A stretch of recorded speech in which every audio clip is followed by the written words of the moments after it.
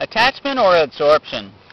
A virus uses specific proteins on its coat to recognize and attach to specific receptors on a cell's surface, the plasma membrane. These receptors may be proteins or other components that are located only on certain cells.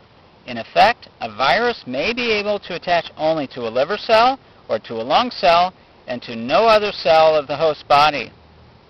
This may result in specific disease states, such as hepatitis or pneumonia, caused by viruses that replicate only in liver or lung cells. Viruses are said to have a specific tissue preference, tropism, and in some cases this is due to tissue-specific receptors. The human immunodeficiency virus, HIV, for example, attaches to a receptor called the CD4 protein.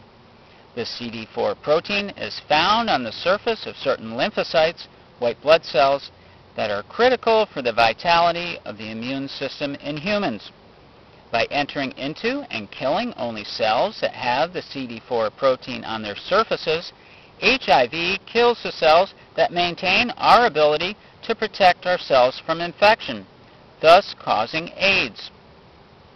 The tropism of HIV is determined by its adsorption to cells with the CD4 receptor. Few other animals contain the CD4 protein on their cell surfaces, so the HIV agent grows only in these animals. Thus, the species limitations of some viruses may be due to the restrictions in their ability to attach to specific cells. Other viruses replicate in many animals, influenza virus for example, and this too can have profound consequences for the biology of the virus. There are also viruses that can replicate in many tissues or cell types of an animal, which means they use receptors that are found on most cells. Such viruses may cause widely disseminated disease throughout the body of the host. Bacteriophages infect and kill bacteria, which are single-cell organisms. Like all viruses, bacteriophages attach to a specific receptor on the surface of their host cell. Occasionally, a mutation, a change in the genetic information, occurs in the bacterium so that the host cell can no longer synthesize the receptor on its surface. In many cases, this is not detrimental to the bacterial host, which is then resistant to the virus that normally uses the receptor.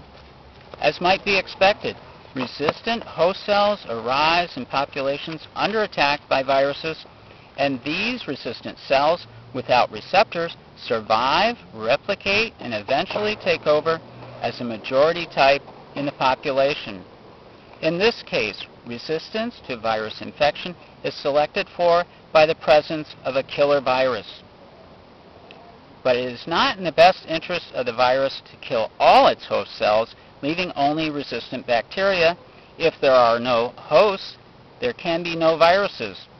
Some viruses have developed alternative strategies for a live and let live viral life cycle. Others have taken advantage of rare mutations in the virion coat protein, which may permit the virus to attach to a new receptor, even one found on the bacterial cell that was resistant to the original or parent virus. And that is attachment or adsorption.